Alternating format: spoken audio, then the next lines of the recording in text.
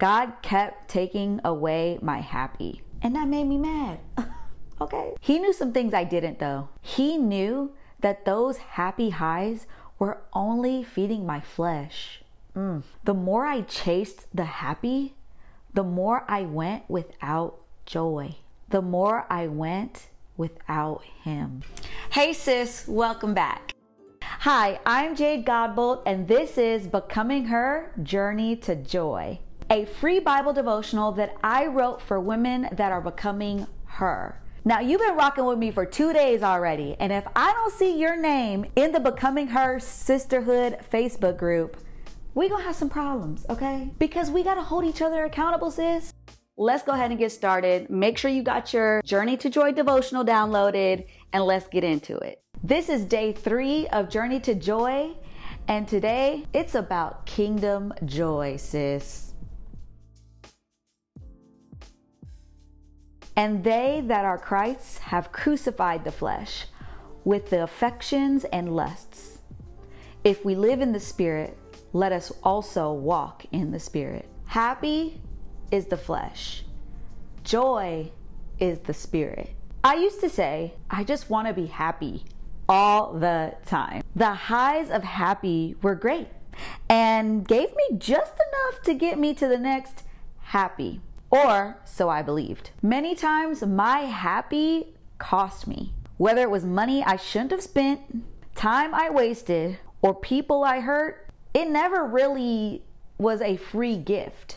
And it always came at some sort of cost, even potentially hurting myself. Beginning in my high school rebellious years and through my 20s, I'm 32 now. My happy place was the high of being at the party when you're feeling a little tipsy and the music is doing its thing and everybody is turned all the way up. That was my happy place.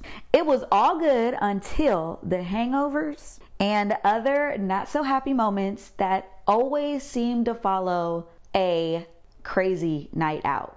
Then, when that didn't really do it for me anymore, work became my happy place.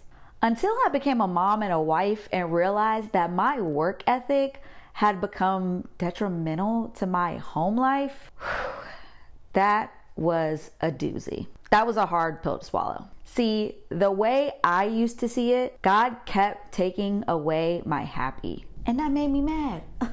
Okay. He knew some things I didn't though. He knew that those happy highs were only feeding my flesh. The more I chased the happy, the more I went without joy. The more I went without him. Ask yourself, where is my happy place? And then take a step back. Has that happy place cost you something? Do you have to sacrifice to have it? Do you have to get it on your own? If you answered yes to any of those or all of them, then God wants you to stop.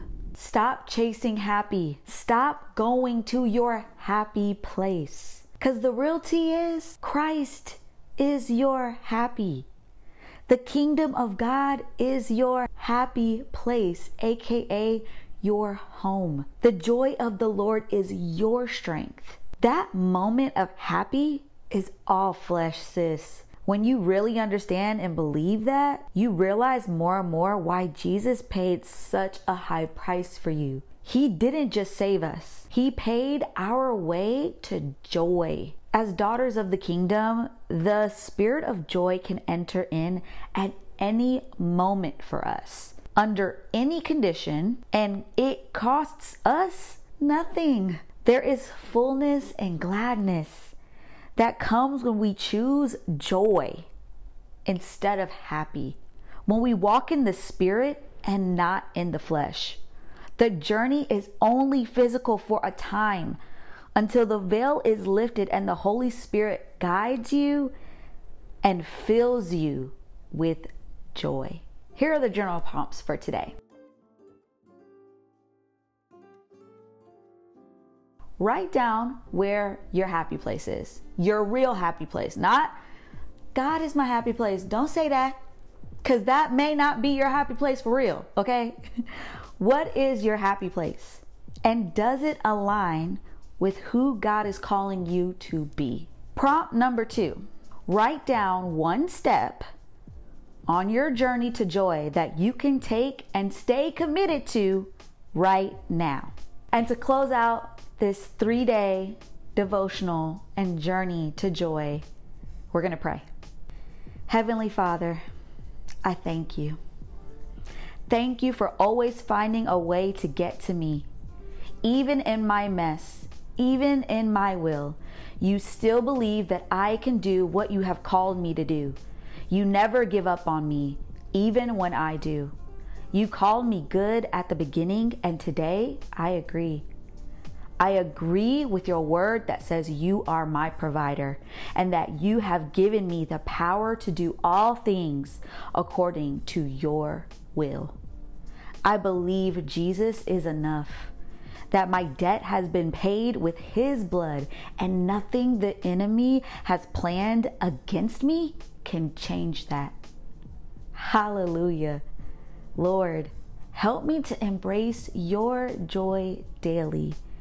Help me to think, speak, feel, and do the things that please you so that I can continue to become the woman you have formed me to be.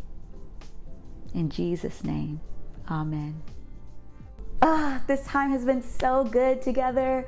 I am hoping and praying that you are just being filled up through this experience. And let me know some feedback, y'all. Let me know what you think. Let me know if we need to have an expansion of Journey to Joy, or if there are other specific topics that you are exploring and kind of discussing and praying over with God. And maybe it'll be the next devotional topic, who knows? But I'll continue to pray for you, and I'm super excited about what God is going to continue to do in you. If you want to see more of me, you can follow me on Instagram, TikTok, Pinterest, Twitter, here on YouTube, pretty much everywhere, at Jade Godbolt. You can also visit my website, jadegodbolt.com, which has everything there, whether it be my devotionals, some blog posts, some recaps of things that I'm doing and I'm up to. And let's stay connected. Like I've been saying throughout this entire experience, get on to our Facebook group, okay? Become a BH sis, all right? Becoming Her Sisterhood. It's a private Facebook group just for us, okay? So that we can be open and vulnerable in a safe place, digitally, but safe. Maybe physically, we'll see. And until I see you next time, love you, sis. Take care. Hugs.